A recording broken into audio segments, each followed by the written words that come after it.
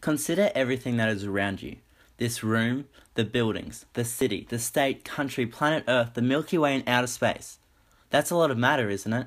Well, sort of. Visible matter, what you and I can see, is referred as ordinary matter. Ordinary matter only makes up for 4% of the universe. So where does the other 96% lie? It exists between galaxies and passes through them without interacting with ordinary matter. This is called dark matter and dark energy, both of which are undetectable, invisible, and have not yet been captured by scientists. Welcome to the world of particle astronomical physics. Dark matter makes up for 23% of the universe and exists around galaxies. Without it, the universe would be extremely cold and separated. It can be defined as the gravitational glue that holds together galaxies and plays a vital role in the history and the fate of the universe. However, there is more unknown about this phenomenon than known, since the substance has not yet been directly observed. Here's what we do know. It's a porous substance, does not move rapidly. We can't see it and it does not interact with ordinary particles except gravity. In simpler terms, imagine the orbiting light above me was due to gravity. Now I am invisible. Yet you know there's a gravitational force counteracting the light to fly off in a straight line. That invisible force is also known as dark matter. We can see its effects, and without it, our galaxies would not be formed the way they are today. This analogy applies to how scientists know dark matter exists. Finding dark matter was first contemplated when astronomical physicists attempted to determine the mass of a galaxy. Since you cannot just place a galaxy on the scales, scientists follow two procedures. Firstly, working backwards by using the speed of rotation due to gravity, then applying the gravitational constant to calculate the mass. Or, analysing the redshift using the Doppler effect and Hubble's law through advanced telescopes. Redshift is the displacement of spectral waves which are spread due to Einstein's cosmological constant in general relativity. Hence, the spreading alternates the wavelengths, which causes it towards the red fringe of the spectrum. In the 1960s, two American astronomers, Burr Rubin and Kent Ford, created a team who studied various spiral galaxies. It was observed that outer stars were travelling as fast as internal stars. Furthermore, all galaxies observed were rotating 10 times faster than anticipated. This observation supported the theory, as it meant there must be an unknown external force. By 1978, the team obtained enough evidence to declare dark matter does exist. The only problem was, it was invisible and somewhat undetectable. Dark matter does not emit or deflect light, nor interact with the electromagnetic force. In fact, it is most likely passing through you, me, and planet Earth right now, just like a ghost moving through a house, never colliding with ordinary matter. Any matter will obstruct light, and through the application of gravitational lensing, astronomers have contoured three-dimensional maps where dark matter lives. Gravitational lensing is the visual study of clusters of galaxies through powerful telescopes. One could postulate that to find dark matter, scientists must look into the dark night sky. Alternately, scientists are also working in mines that have been transformed into science laboratories, such as the Sudan National Laboratory, which is 243 feet underground and over 300 kilometers away from any major city. The depth of this search is to shield cosmic rays from interrupting experiments. This is done in hope to capture a WIMP particle through the process of thermal ionizing signature and detecting neutrinos.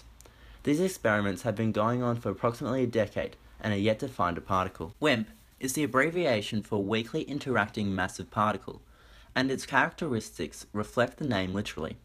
Scientists hypothesize it is one of two candidates that make up dark matter. The other proposition which scientists believe to make up dark matter is the MACHO particle. MACHO is the abbreviation of Massive Astrophysical Compact Halo Object, and is a body of composite subatomic particles made up of three quarks, also referred as baronic matter. Both WIMP and MACHO particles expose themselves by bending light rays through gravitational paths. Our present understanding is that all galaxies are the core of dark matter. Without the constraining force due to dark matter's gravity, star systems such as the Milky Way would project themselves in separate directions as they rotate. Dark energy resides where ordinary matter and dark matter does not. Without dark energy, there is not enough matter to account for the curvature of space, leaving gravity the dominant force. Dark energy accounts for 73% of the universe. Scientists strongly assume the universe began from the Big Bang. Since then, the expansion of the universe has been accelerating.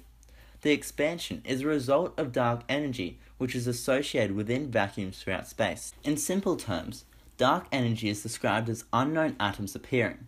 After some period of time, two atoms merge, then both disappear. Within this process, the space of dark energy expands at an exponential rate. In 1917, Albert Einstein suggested that the universe was static. However, he had to fix his theory of general relativity by applying the cosmological constant to agree with this statement. Yet, the quandary arose from what we knew about gravity. The expansion should be slowing down as gravity is an attractive force. A decade later, when studying the redshift of outer galaxies, Hubble showed that the expansion is accelerating. Shortly after that discovery, Einstein announced that he deeply regretted his modification of the general relativity equation. It was called his greatest mistake. The guy could have been famous. In 1998, two teams of astronomers involved in the analysis of exploding stars, referred as supernova explosions, both recorded that a supernova was fainter than expected. This suggested that nearer galaxies are moving away from Earth faster than distant galaxies. Thus, the universe's growth is accelerating. Both team leaders were awarded a Nobel Prize shortly after this discovery. Since then, this graph has been modulated to display scientists' belief that gravity was once dominant.